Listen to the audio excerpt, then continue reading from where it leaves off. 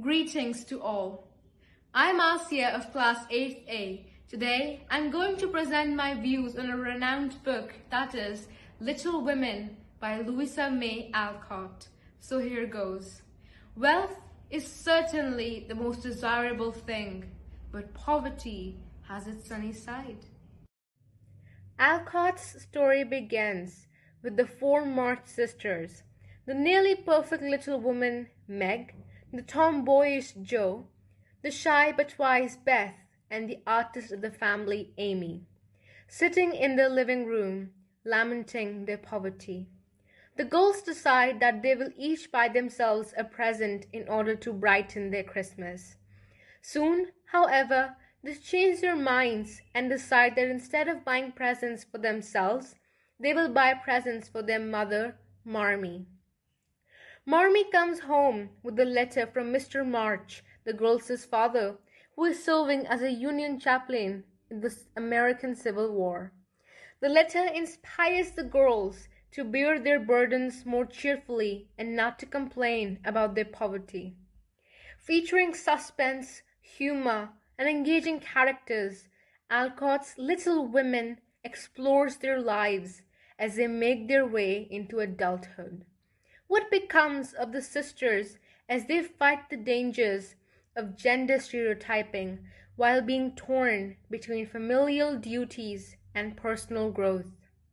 Sometimes noted, sometimes surprising, this coming-of-the-age novel brings for you a delightful, surprising yarn of family life as the gripping tale of each of the four sisters march along.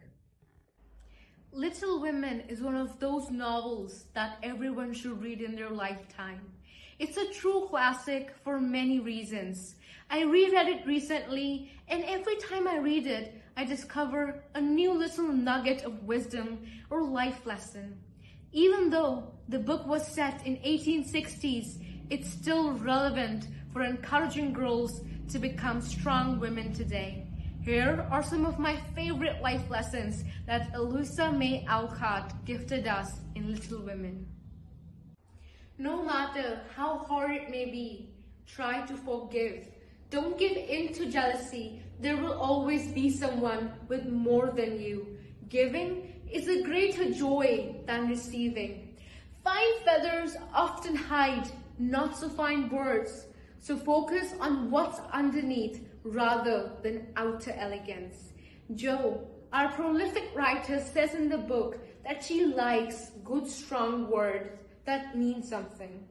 I absolutely agree with her because, especially as a woman who is trying to break into a predominantly male occupation, the words you choose have a huge impact on the way you're perceived. Choose your words carefully and express yourself the way you want to be understood. Be worthy love and love will come is as applicable today as it was in the 1860s. We cannot expect ourselves or anyone to come along and save us or make us whole. We have to be fully satisfied and sure of ourselves as individuals, only after which we can truly experience everything love has to offer us. You can handle everything that life throws at you as long as you try. To conclude here, I'd like to quote one of my favorite lines from the book. I'm not afraid of the storms, for I'm learning how to sail my ship. Thank you.